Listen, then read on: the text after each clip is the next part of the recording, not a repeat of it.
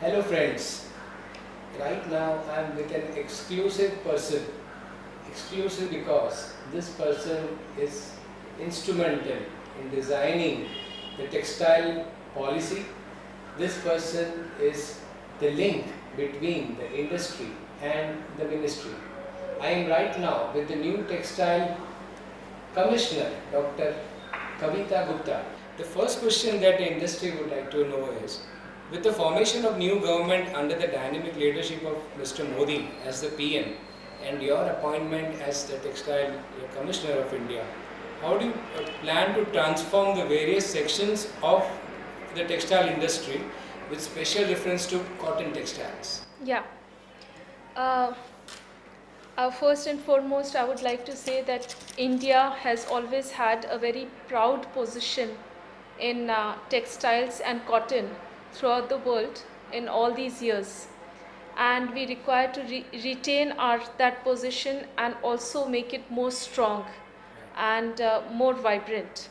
And for that we require to definitely take a lot of steps, because we can never lay ourselves back and be complacent about our position and our strengths. We require to continuously develop and innovate and move forward. In cotton, world over, a lot of experiments are being made, and these experiments have been through R&D, research and development efforts. Like different countries are doing intensive cultivation on cotton, and that intensive cultivation, by way of that vertical cultivation of cotton, they have been able to increase their yield and productivity, and we will have to compete with those kind of standards. So we will also have to improve our productivity levels and our yield levels and adopt good practices and the best practices to see that we are able to achieve these global standards in terms of quality, in terms of productivity, in terms of cost, pricing and quality, everything. So towards this end we have to move jointly, and I would like to take this forum to say that everybody has to work together in one step, in one team. In the next 5 years, what will be your top priority regarding initiatives for the policy of textiles? The policy for textile is made by the Ministry of Textile, and we are only going to give our suggestions and recommendations. There is a textile policy which is under formulation, and I would like to concentrate is that within the present textile policy of 2000, that is a prevalent policy right now. In that framework we are implementing our various schemes. In those schemes we have various initiatives which we would be implementing. Every scheme implementation has two aspects to it. One is, there is a scheme where you have the financial targets and we have to spend the amount, and the other is the physical. I would be concentrating on seeing the actual outcomes, because it's not necessary that we spend the money. We have to spend it correctly and in a manner that the real outcome is achieved. Very aptly put. Like, we understand from the new textile commissioner that she is result oriented. Her focus is on achieving the desired results, both in terms of tangible measures as well as social objectives. She is targeting right from the farmers to the technical textile industry, which is the finishing part, and promoting textile in terms of technical textile is, I think, the need of the hour. We must all focus towards it, and she wishes to promote the various schemes of the Textile Commissioner's office to more and more people, especially the people who wish to export. There are various schemes of the government. The next question is, what the policy measures are being planned to genuinely help the farmers to improve the yield per acre? You mentioned that. Right. And improve the quality quotient of the crop so that the Right. farmer earns and is self-dependent. It does Right. not rely on the government to feed Right. him. Right. As I told earlier, you have this, we have our productivity levels really required to be made better, because we are now competing in a global environment. We are no longer saying only about India. Now in a global environment, whoever is cheaper and better will sell their products. Like, we have the whole world as a market, but the whole world also has us as a market. So if we are not competitive, then their products will influx in. And if we are competitive, our products can go out and sell. So we really work, I mean, it's very, very important that we increase our productivity levels. And for that, we require to continuously work on newer and newer technologies. How are you planning to address the current problems pertaining to various other segments of the textile industry for enhancement of domestic as well as export trade? Right now they are all telling that they are facing a phase of recession. Yeah. Things are not working out well for those who have even expanded. Yeah.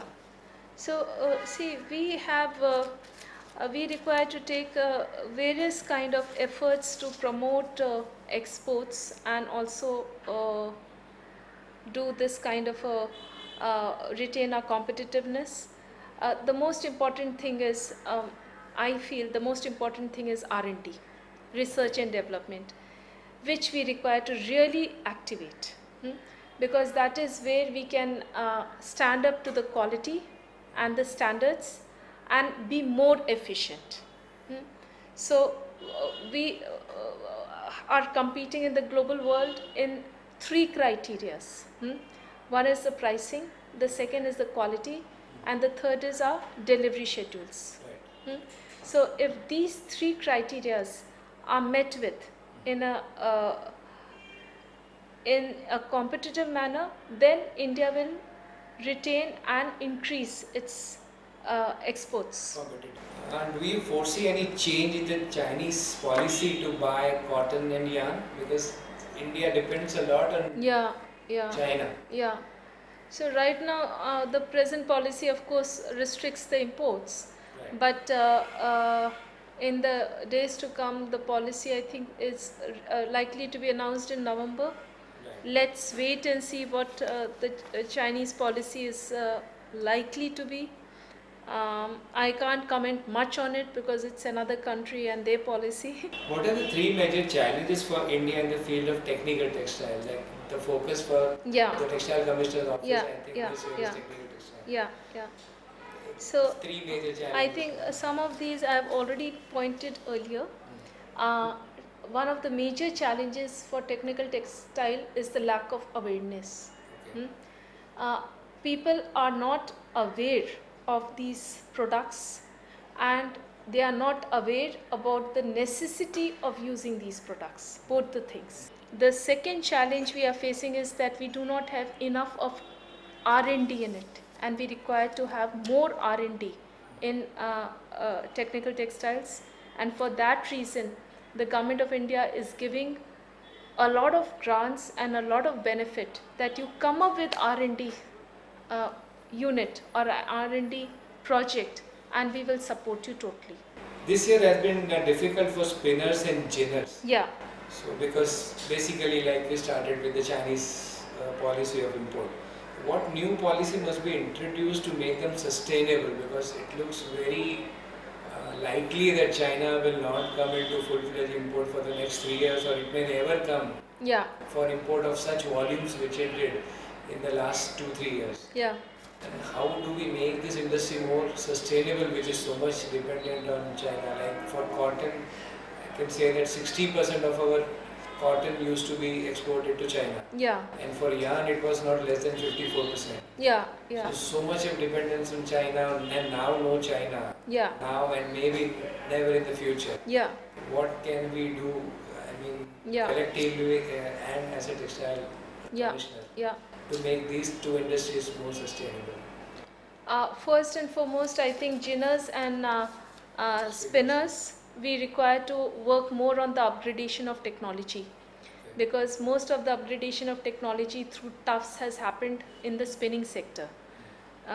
So we require to also see how they can upgrade the technology. That is number one. Number two, I think we have to see new markets. And we also, traditionally our markets have been US and EU and all these markets. So we require to see maybe China to some extent. We require to go into newer markets, diversify our markets. And that is also the Ministry of Commerce thrust, that we should look for Explore markets, including the African markets, including the CIS markets, including the Latin American markets, because there's a tremendous potential over there. Secondly, I think, and very importantly, we should not miss out on getting the FTAs, because FTAs are going to be very, very important in promoting our industry and in seeing that the industries stay in India. So this is something which we really, as a country and as a government, require to focus on this. Textile industry is a capital intensive industry. Yes. It is currently facing critical problems of bad debts and defaults. Yes. Like currently I was in South India, in the local newspapers also there are so many advertisement of auctions of spinning. Yes. Yes. Who are there since so many decades also. Yes. What measures must be taken to enforce law and order in the textile industry so that such defaults and bad debts are not a common occurrence, because that we will lose the investors' confidence. Yeah. This is predominantly a banking concern, because the defaults and bad debts happen when due diligence probably somewhere it is missing. So that is a banking concern. I wouldn't like to go deeper into it because it's not related to the Textile Commissioner's Office. Madam, now we have discussed a lot of aspects, starting from the farmers to the industry and the finished part like the textile, the technical textile. And Textile Commissioner, as we understand, has a lot of schemes which can directly or indirectly benefit the industry in the short term as well as the long term. How do you think, like our association, like COTTONGURU, we reach out to the farmers and the industry can help you achieve your goals?